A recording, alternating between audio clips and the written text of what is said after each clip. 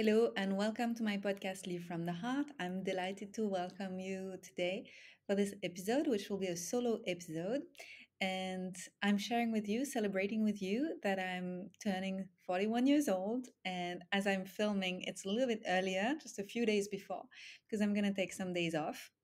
And I'm happy to celebrate with you and also to share with you how I stay healthy in a toxic world. So, this is an important podcast for me because being healthy is really a big part of my life. Because my life took a turning point when I was 28, 29 years old, when I really decided to take care of my health. I had insomnia and anxiety, and my stomach was always upside down, and I didn't digest well. I was always stressed, always anxious. So I took care of this through therapy, naturopathy, sophrology, meditation, EFT, and a lot of things have helped me all together. And then years after years, I started to feel that I had more vitality, more energy. And also I felt lighter, not only in my body, but also just more connected to my soul, more connected to my heart, and more capable to listen to my intuition and to the synchronicities, and more able to follow my heart and go all in with everything that I am. And I believe that this is what made me successful because I could remove I would say, the toxic stuff, which were all in me and around me, to kind of shed what was not necessary to be able to keep what's really important. And I intend to keep doing that. So as I'm getting older, I feel that I'm actually getting more healthy, which is, yeah, that's kind of the opposite way, counterintuitive when you think about it, because we were raised in this world where we are used to think that we're supposed to have diseases as we grow older, that it's normal to get diabetes or gain weight or just feel more tired and all those things. And actually, I feel so much better now that I'm turning 41 than I was when I was 20 or 25 or even 30 and even 35, like really. So I would say that it took effort, but it's not really effort. It's really understanding what's important and make space for what's important and tuning into what feels right in the body, and not only listening to some kind of pseudo rules that people impose into you, but really listen to what's right for you. And although some people around you might have different diets, just keep the ones that are the rights for you and the right habits that fit you. That's the most important. So today I'm going to share how I stay healthy, and maybe it will inspire to create more health for yourself. But what I'm doing is not necessarily what you need. Just take what you need and leave what you don't need. And maybe it will help you stick to your goals and decide to be healthier and happier as you're aging gracefully and beautifully. A lot of people tell me that I look much younger than my age, and I agree with that. Also, I feel very energized, and I feel that I could be 30 easily. I just see a bit of difference in terms of my gray hair. So I would start just with this. I have a little bit more gray hair now. So if you're watching the video, you can probably see them just here, just at the beginning of my, just at the roots. And I've been watching those videos from Brian Johnson. I don't know if you know him, but he has a lot of free videos on YouTube, and you can watch them. And he's doing something with his hair. He's not dyeing it. I don't want to dye my hair because I know that this is hell. Once you start, it's just like forever. And also, I want to embrace aging. But if I can use a natural product that will stimulate my hair to just continue grow black, that's the goal, then I would love to use that. So he's recommended a product that I bought. So it's going to come in a few days. And basically you just massage your scalp with the product. You can just follow him and then just follow the link and stuff. It's easy to find. And basically it stimulates the growth of the hair being still dark, which is pretty cool. So I'm going to start that. This is the only thing I want to do.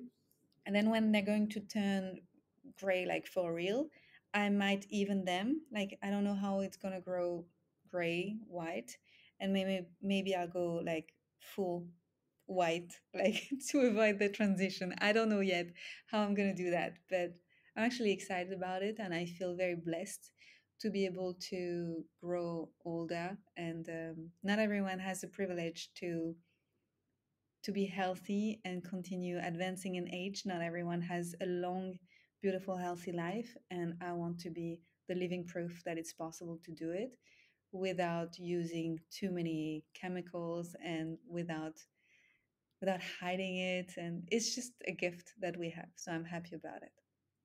Also, I'm not super attached to my physical appearance. For me, my physical appearance is more of a reflection of how I feel inside. And that's why also people, when they meet me, feel the youth, because I'm actually very vital as a person and kind of radiant from the inside.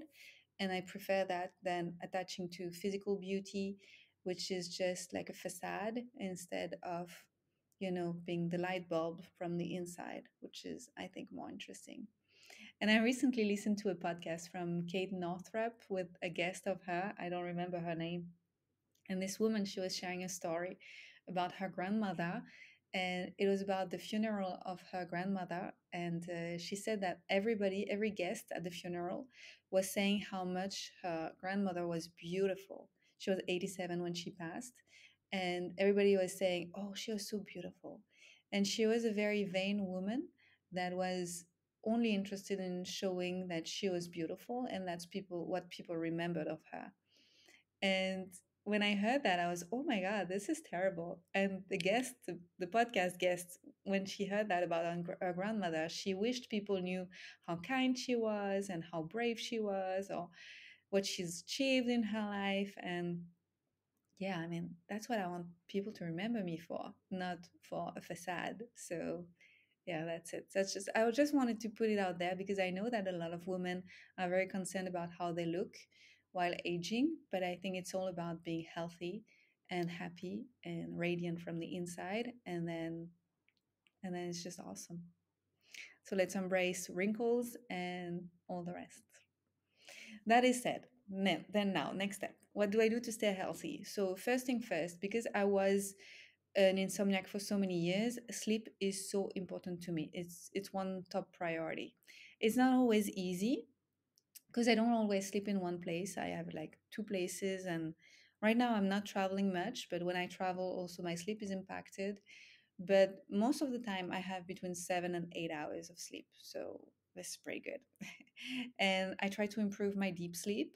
I have a Oura ring, so I've been tracking my sleep and my steps and many things with this ring for 2 years already. And it's funny because at first I didn't want it. My husband bought one for himself and he's like, do you want to buy one? I was thinking, I don't know, but the golden one is cute, so I'll buy one. So I bought one, and actually I started to really love it, because if you want to improve something, it's actually great to be able to track and to actually say, oh yeah, I see a difference, I feel a difference, but actually the numbers are also different, so it's proving me something.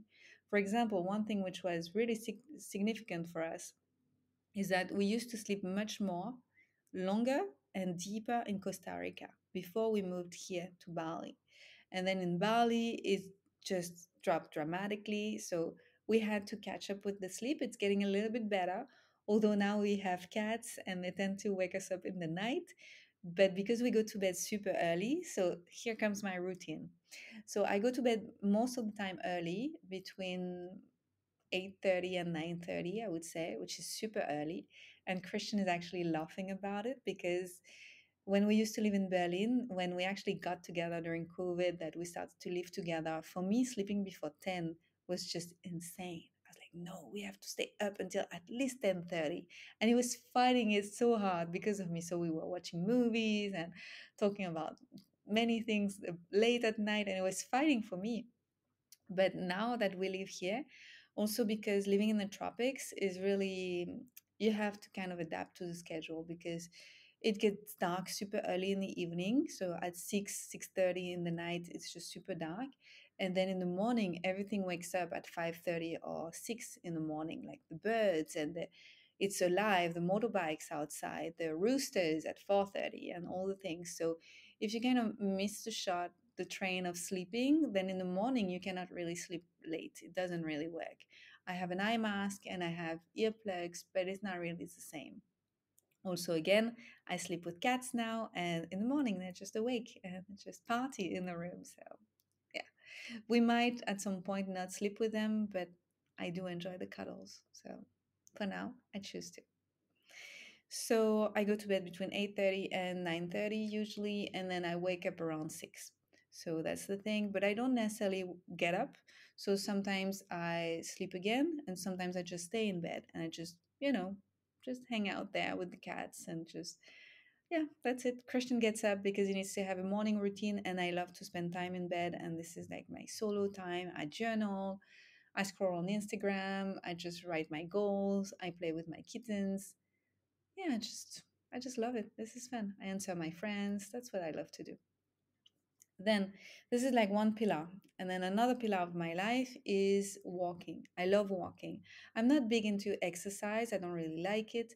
I love dancing. I love making love. I love walking. That's it. I tried to go to the gym last year. It lasted for about 4 or 5 months. I think I'll go again to the gym in the future.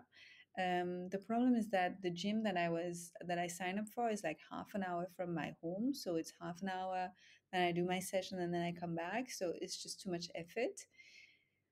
But yeah, let's see. Maybe I build a gym at home. Christian would like that too. So maybe we do that. So right now I walk. Until June, I used to walk 10,000 steps a day and I track them. And sometimes I was over it, but rarely under it. That's like kind of a goal of mine. And from July, I've decided to raise the bar and to walk 15,000 steps per day. So then it's on average. So sometimes I'll do more, sometimes I'll do a little bit less, but I will try to not do less. I live by the beach, so it's pretty easy. I can have long walks and it's amazing. And I go by any weather, whether it's sunny and super hot or whether it's kind of rainy. I take a raincoat, I take an umbrella, and I just do it. So that's important to me. What else? I sometimes I walk a little bit less. Like for example, when I'm on my period, I will walk a little bit less because I don't want to push it. But overall, what's important is that I, on average, did 15,000 for this month and August. Then I love to go to the sauna. So I do that sometimes after lymphatic massage. I could do that also at the gym where I was. And we're currently buying a sauna so that in our future home, which we're building, we're going to have a sauna too. And I intend to do it, well, every other day. That's my goal. Like, yeah, 4 times a week, that would be perfect to go to the sauna. What else? So I was talking about lymphatic drainage. So I love those massages. I go to a place in Canggu that I fell in love with. It was, I think, last January or December. I was doing a detox, like a blood detox from Zen Cleanse, and they really recommended to go to the sauna and do lymphatic drainage. And so I found this place in Canggu, and I loved it. So now I go almost once a week, and it's 1 hour massage, and it's kind of gentle, but at some point it gets harder because she uses wooden tools to really scrape the skin and help the lymph to just flow more. And today, exactly today, something happened, something interesting, because I'm doing something else. I'm doing ozone therapy. So ozone, basically, they take your blood. I still have the mark on my arm today. So they take your blood, not so much, just a little bit of it, like a small glass, like a cup. I think, like in America, you would say the amount of a cup, something like that. And then they will mix it with ozone in a little container, and then they will re-inject it into your body, and that will stimulate your body to be able to detox better, to be more oxygenized, to just fight better viruses, toxins, heavy metals, and all the things. So I've been doing that for a few weeks. I do sometimes ozone therapy, sometimes a detox cocktail, which is made of glutathione, vitamin D, and vitamin C and B12 and some other things. So it's just super cool. So I get that every week. I try to go once a week for that. And I might increase for the summer because this is really a healthy summer for me. So today, because I did the lymphatic massage before the ozone, I could see the difference between last time that I went, where my blood was actually kind of bright. It was bright red last time that I did it. And this time it was dark, like brown. And she asked me what I did before, and I said I had a lymphatic massage. And she said, "Oh, the toxins are coming up. So this blood needs to be detoxed." So that was super interesting. And today I didn't have time to do a sauna before the sessions, but that's also why it's important for me to do the sauna after the lymphatic massage, because it will help and open up the pores and just put it out there, just clean it. And sometimes I also just go for saunas and hammams into special places here in Canggu too, and I just hang out there and I do several rounds. This is something that I did a lot when I became a naturopath, just to just open my skin and get used to sweat more, because I used to not sweat so much and now it's super easy. And also just living in the tropics, I kind of sweat all the time, and doing the steps I sweat, so this is pretty healthy. I'm currently doing this detox because I noticed that I'm less healthy than I was when I moved here. So we did a lot of tests when we moved a year ago. We hadn't had blood tests for a while, and then we did blood tests like a year ago exactly, and it was interesting to see that a year ago my blood cells were more active, and I just had to detox my liver, improve one thing and another thing. And this time there was more toxins in my blood. And I think this is because of the lifestyle here. There are a lot of toxins in the air. There is rice fields around me in the environment, and then there is a lot of toxicity on the roads because of the trucks and because of the motorbikes. So I need to buy a better mask. Currently I'm using like a mask that I used to wear, that I had to wear before because of COVID. It's like a silver fabric, but I need something which is like more preventing the toxins to get into my nose. um, Also, I go dancing. This is something that I really enjoy. I started a little bit more than a year ago, Brazilian Zouk, and I take classes and I go to social. And this is awesome because this is always more steps, more movements, different movements. It makes my body stronger, and I enjoy it. And I really believe that what we enjoy is more helpful for the body than the things that are, forced. So sometimes we have to force a little bit because we don't feel like doing things, and sometimes it must be done, but I'm not overweight, I'm healthy. I would rather keep doing what feels good in my body so that I'm actually interested in doing it, and that it's a long term vision. I want to stay healthy in a long term vision. I don't want to like push things within a few weeks or months and then say, I'm never doing that again. You know what I mean? So I choose sustainable things which are good for my body. And my body thanks me. So what else? I've been seeing this guy, Phil Hunt. He lives in Ubud. He's great. He's an osteopath. I have an episode with him, and he's helped me a lot with the neck pain and upper shoulders pain.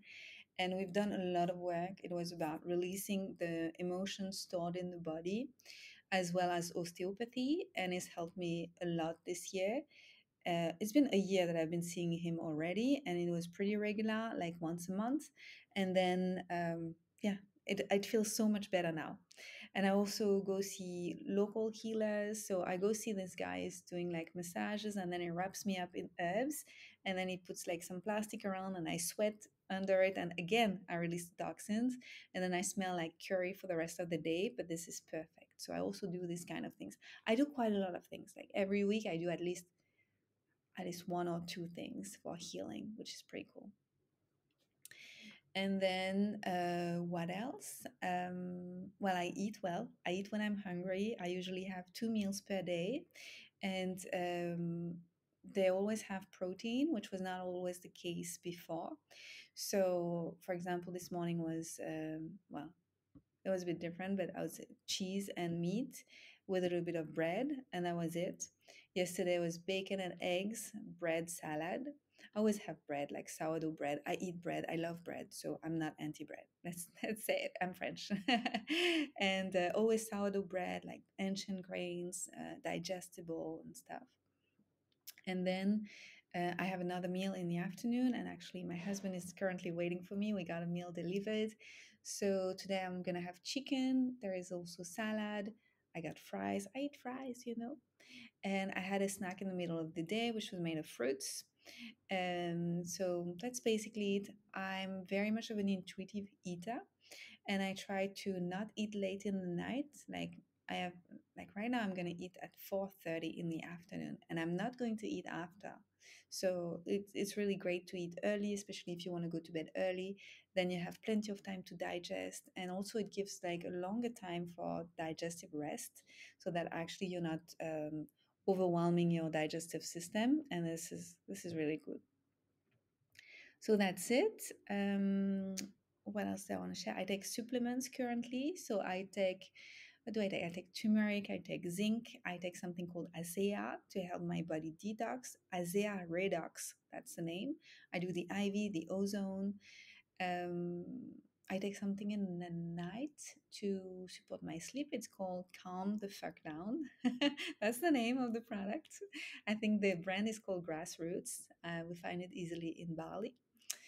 And that's basically it. I work on my emotional well-being with like oils and stuff. I'm currently using oils from one of my former therapists, which became a friend, Ameyo Malm. She created like oils that I put on my body to work on the emotions. So I'm using that, which is pretty cool.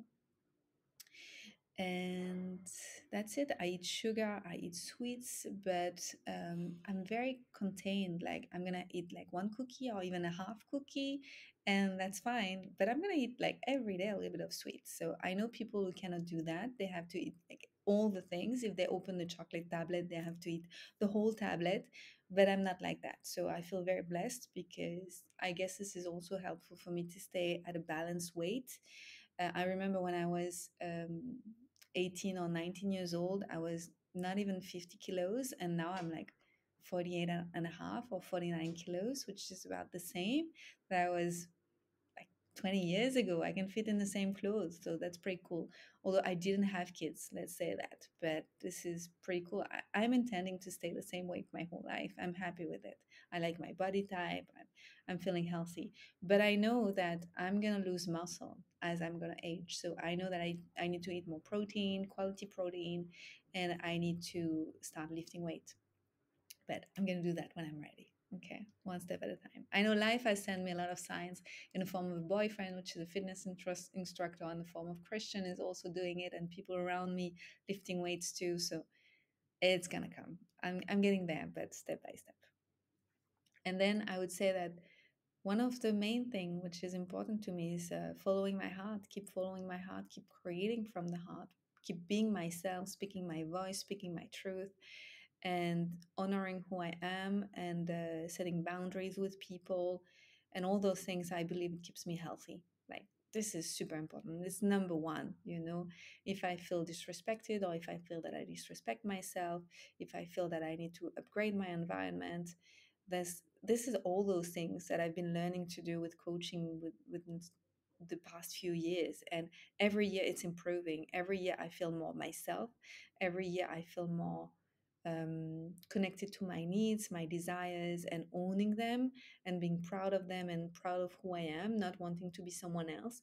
And I believe that this is super helpful to grow healthy and just develop as a person. And this is what we want to be. I know that in English it's not nice, but more full of ourselves, of who we truly are, so that we can radiate from our light. And this is who I want to be in this life, so this is more important. Voila. I hope it was helpful for you to know a little bit of behind the scenes of my life. And if you have questions, just send them to me and to my team, and I can do more episodes, and I can share more of things that I'm doing. I know that I'm very blessed to live in Bali because I have access to a lot of things, which was not the case when I was living in Europe during COVID. I didn't have access to so many things. When I was living in Costa Rica, I was so remote, but still I was walking, still I was sleeping well, I was eating well. So those things are the main ingredients. And then on top of that, you can add the supplements, you can add the IV therapy, you can add like many different things. But this is like the basics that you must learn for yourself.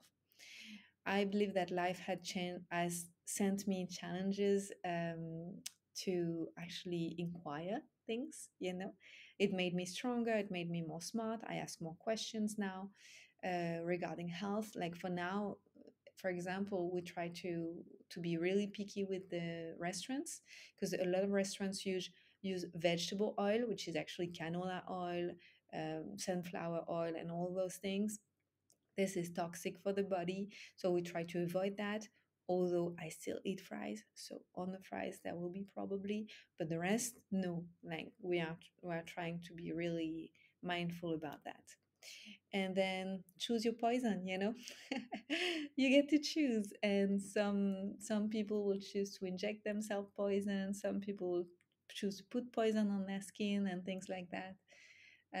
Well, I didn't tap on that, but I use products which are organic, which seems to be like it's pretty obvious to me, both on the skin and also to clean the house and to wash the clothes and all the things, which is super important. So, and also in the environment, we're building a house and we're gonna have non-toxic paint and like the healthiest material that we can find, not for everything, but for most of the things, which is pretty cool too.